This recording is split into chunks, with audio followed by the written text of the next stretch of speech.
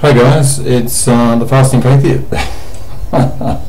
I'll say that again. It's the Fasting Atheist, not the Fasting Atheist.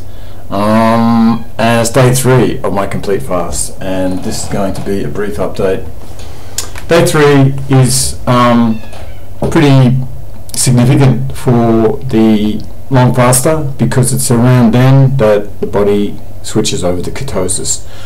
I'm running a bit rough today, but that's to be expected.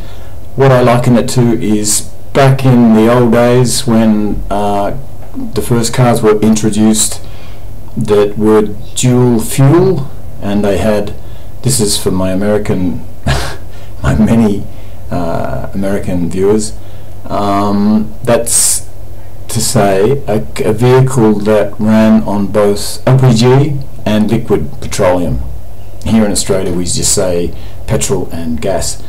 And anyway, in the early versions of those vehicles, when you switched over from one tank to the other, the vehicle would run a bit rough and for a few strokes, and even some of the pistons would stop, I guess, and you know, you get a bit of a shudder in the vehicle.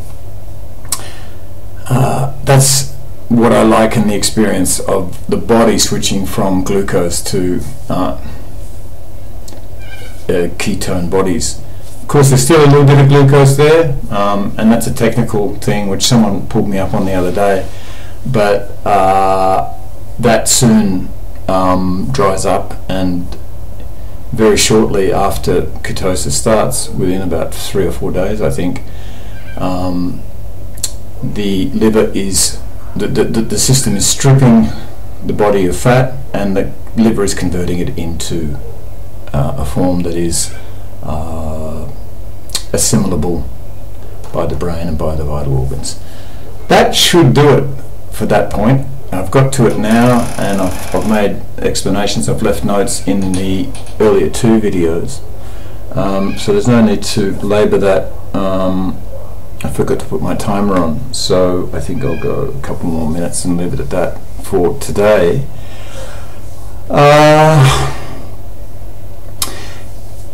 The experience is a bit like you get a slightly plaky tongue. I don't know if you can see it. No, you can't. But it goes white.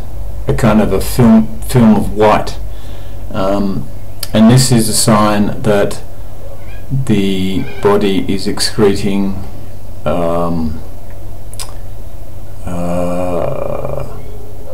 basically a lower grade fuel than the glucose, and you know, people call it toxins. It's not toxins. There's a whole lot of new age bullshit about, you know, in fact the whole industry of detoxification is total bullshit.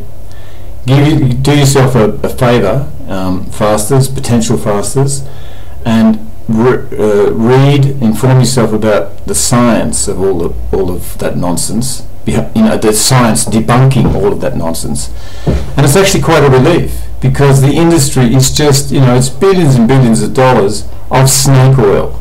You know, all this colonic detox enemas, you know, where they these fools in California and here increasingly pump 60, or have pumped through them, because they can't do it by themselves, 60 litres of water through their large colon and their small, well, I wouldn't make it into the small colon, but you know, that's an enormous amount. And then there are some disreputable firms who make preparations which are herbal, as the Americans say, and all natural, and they are designed so you put them in water and you squirt it up your bum, it goes up into your colon, and then you roll around on your back if you can, or you do a headstand if you can, and very few people can do that. I don't mind saying that I'm one of the lucky ones that can, because I do Hatha Yoga, and that's a plug for Hatha Yoga, because there is nothing better that marries itself better, no system of exercise that goes quite as sweetly with fasting, and I'll talk about that as we go along. Yeah, and that's really handy. You get up on your head. So I do enemas, but they're just plain water, and I don't use distilled water. I use good old chlorinated, fluoridated water from the tap, because I reckon that's good enough. If that's good enough for medical science and for science to have established over the last 50 years that there's nothing wrong with it, that's good enough to go get flushed up my bum. Anyway, getting back to these preparations that are supposed to, and I've got to finish soon. I'll finish on this note, which is slightly unsavory. Actually, there's nothing unsavory. Everything in the body is nothing is alien to the healthy person who's getting healthy. You know, it's amazing how athletes, yogis, well, I'm not a yogi, but you know, yoga teachers, people involved in physical culture have a kind of